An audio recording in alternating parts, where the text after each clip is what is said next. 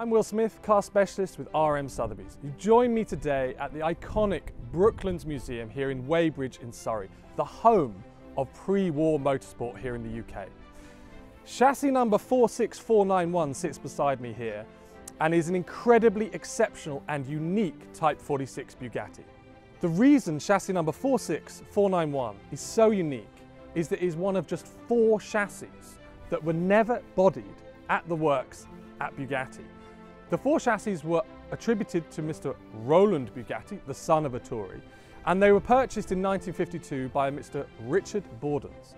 Mr. Bordens had always intended to body this car, however, it lay completely unrestored in bare chassis form with its crated engine to the side for nearly 40 years.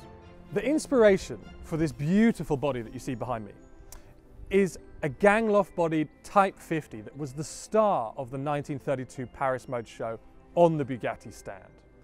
This vehicle wasn't bodied until the 1990s, whereupon a 10-year restoration was undertaken. This was done between Barry Price, the well-known Bugatti author, and Ashton Keen's Vintage Preparation Services, who produced this stunning body. The beautiful bodywork on this car is accentuated by the very steep, rakish looking windscreen that flows over the car and a fastback style rear section. The front fenders sweep effortlessly down to the running boards and over the rear section of the rear fenders, which just really create an unbroken, stunning line to this car, and I think it looks fantastic.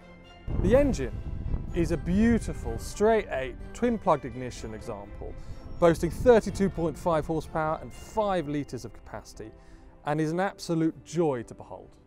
It's all well and good looking at this car from a distance, but let's take it out on the famous Brooklands banking and show you what it looks like on the move.